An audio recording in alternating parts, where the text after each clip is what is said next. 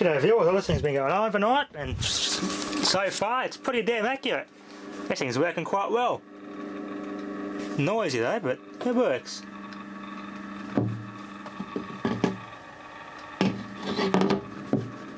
Yeah. It's 11 o'clock AM. Works very well, this one. Viewers, I'm looking through more my meter stash that I haven't seen yet, and at last I got some MM2000s. It's exactly the model we had in our power box before they put the smart meter in. Been after these MM2000s for ages. I've got about 5 of these. This is the newest one, the rest are all dated 1998.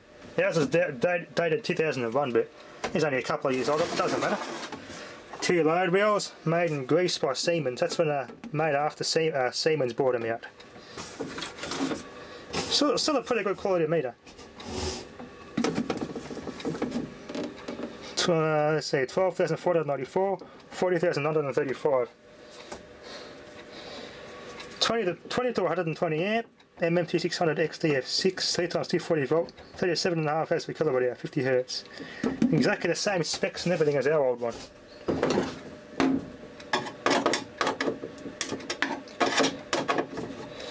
And I got the time switch, the WF3012 switches, which is what that one there we had with it. So I got a sample of exactly what we had in our meter box. Sweet.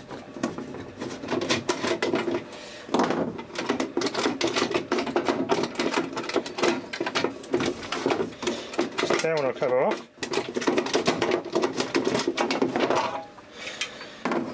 There we are. Let's wire this out and give it a test. It's got a lot more. It's a lot more cheaply built than the earlier the two ML262s and 240s, but still pretty good quality. There's the potentials in there. It's obviously direct wired, not CT. There's a bit of a buff, bit of a scratch, but it'll come up nice. Beautiful. Alright, let's give this thing a test. Okay, the MM2000's on its mark. There's lots of glare. Let's get this door closed though. Alright. The readouts on these meters are on their mark. Both numbers, digits are on their mark. So that's on its mark and that's on its mark. Let's give it a test. Power's already turned on. These smoky green wires need to be changed, I think. I'm going to take it easy on these.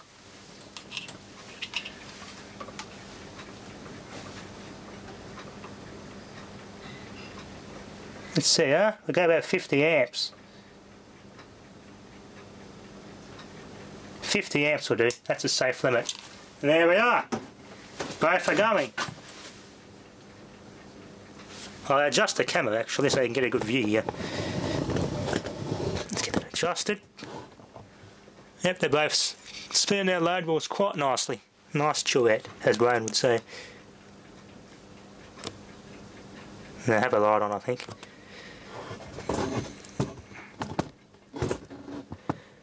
Yeah, the glare is just a pain in the arse. It's a problem here. Too much glare, too much glare. But you can see them spinning.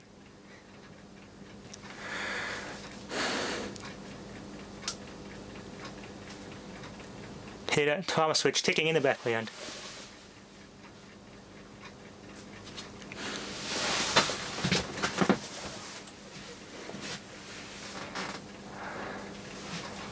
It's 37.5 volts per kilowatt hour and it's 66.6. So one's a little bit slower than the other, but they'll still sync up. Let's see. Yep, a bit hard to see in this one because the increments are a lot smaller, but it's advanced exactly the same as the email one. And there's no doubt this is going to be accurate.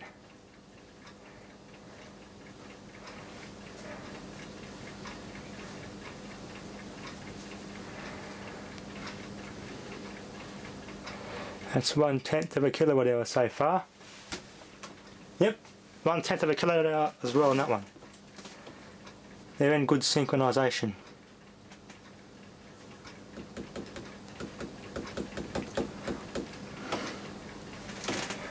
This brings back memories watching this meter spin. I used to watch the one in the one we had before our smart meter was installed. I used to love watching that one there spin.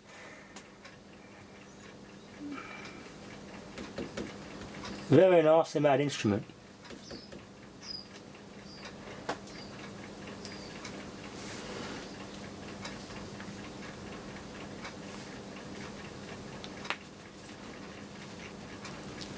Yep, so far so good. I didn't bother hooking the rate change up, so if it's accurate on this rate, it'll be accurate in the other rate.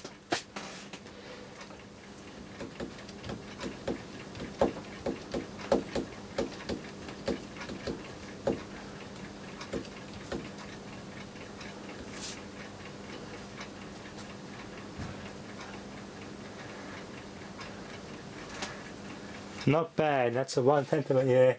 It's accurate. We know it's accurate. They're both advanced the same. Yeah. This test could go all day. Anyway, let's see what the current is. Measure the lag. As the wires would have warmed up, let's see what the current is. Yep, 48.7. 28.62, the series wire. So yeah, it costed 50 amp going through that meter. That's about how fast that meter would have spun when we had an irrigation pump going, pulling about 30 to 40 amps. That's how fast it used to spin. That's bringing back some memories. Anyway, we'll get the load wheel on the marker, we'll shut it down. And then for next, ready for the next meter to test. There we are, power off. Unplug safety first. Let's give it a bit of a buff. Got some scuffs I got to clean off that. And this one's pretty much good to go. All nice and buffed up. The scuffs came out. That looks much better. Looking good.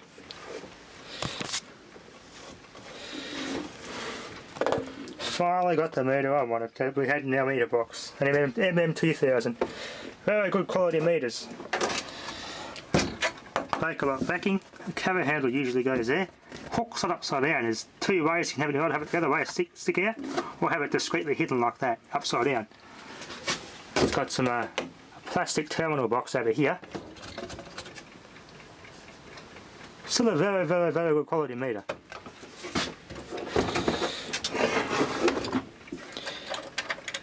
L&G, original seals too by the looks of it. L&G, Landis Gyr seals, original from the factory. There you are, this thing's never been refurbished. Hence there's no refurbishment sticker on there. 40,936 on that one, 12,493.5 on that one. So it hasn't really done that much work for this type of meter, so still bloody got plenty of life left in it. And there's the patterns on those load wheels, real nice. Anyway, there's the specs again. 3 times 240 volt, 37.5 S per kilowatt hour, 20 base load, 120 amp maximum load, 50 Hz, made in 1999. 3-phase 4-wire, MM2000. Then it's got MM2600 XDF6. Then that's the actual model, and this is a Siemens branding. That's the actual model there. Might be a revised model. So this model here is exactly what this meter is, which is probably an upgraded version of the previous model, the 2600 XDF6, which I got in the collection. So that's the actual model there. The next model up from this one, even though it probably technically is the same thing, but that's really what the model is there. Built by Siemens for Landis Gyr, because they bought out Landis Gyr. Their parent company is now Toshiba, making the smart meters. Anyway, it's enough for now. Thanks for watching.